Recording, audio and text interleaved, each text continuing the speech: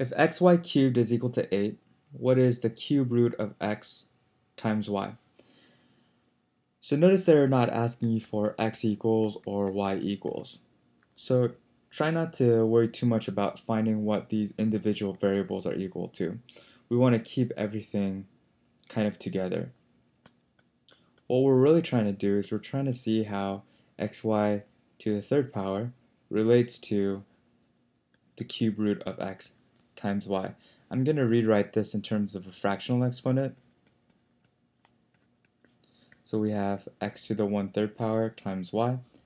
And if you take a look, what we're really doing, and I'm going to put an imaginary 1 there and an imaginary 1 there, we're comparing x to the 1 power with x to the 1/3 power. And how do we get from x to the 1 to x to the third?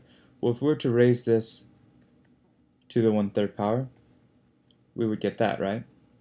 Similarly, when we compare y to the third to y to the 1 power, if we raise this up to the 1/3 power, we get that.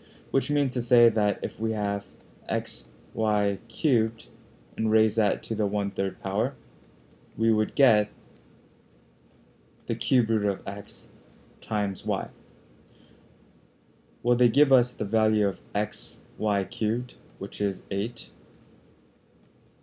And if we raise that to the 1/3 power, we get 2. Therefore, the cube root of x times y should equal 2. Again, notice how I didn't worry too much about solving for x and y separately, and in fact, that's going to make everything a lot more complicated. What you want to do is you want to keep everything that they give you together and simply find relationships between this x to the 1/3, also this y cubed with this y to the 1 power.